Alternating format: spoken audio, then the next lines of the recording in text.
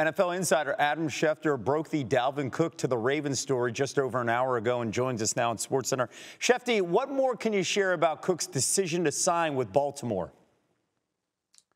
Well, Kevin, he wanted to have the opportunity to pursue a Super Bowl, and he wanted the chance to make playoff bonus money, and he wanted to play on a winner. The Baltimore Ravens fit on all standards. Plus, they have a need at the running back position. You'll remember they lost Keaton Mitchell earlier in the year, and now they can add a running back like Dalvin Cook, who initially signs with Baltimore's practice squad, then will be elevated shortly before Baltimore's playoff game, the divisional playoff game, and he'll wind up playing in that game and getting some work in the Ravens' backfield. So he was looking for an ideal fit. He felt like this was it. And once he cleared waivers today and no other playoff team claimed him off waivers, that enabled him to go ahead and sign with Baltimore after he forfeited and waived some of the guaranteed money that the New York Jets would have owed him. He wanted to give up that money to go play for a contender. He gets his wish in Baltimore. Ravens are the 1 seed in the AFC. They'll be resting most of their starters against the Steelers Saturday on ESPN.